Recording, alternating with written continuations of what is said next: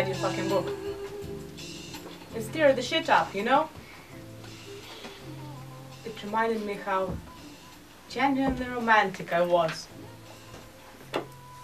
How I had so much hope in things. And now it's like I don't believe in anything that relates to love anymore.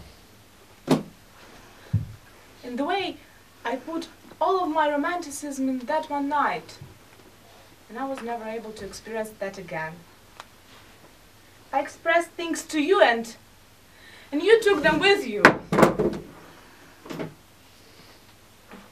And I felt cold, like if the love wasn't for me.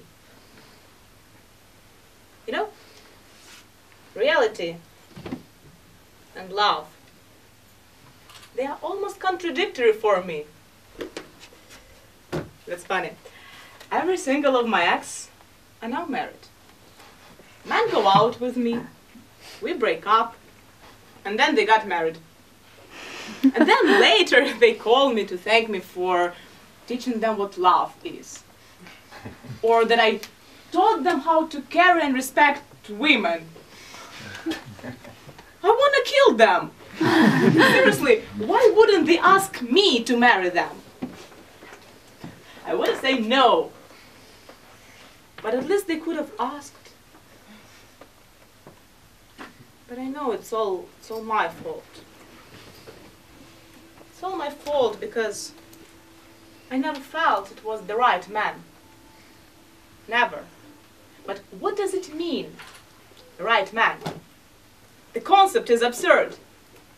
The idea that we can only be completed by another person is evil. Right? You know, I've been heartbroken too many times. And then I recovered. That's why, from the starters, I don't make any effort. Because I know it's not going to work out.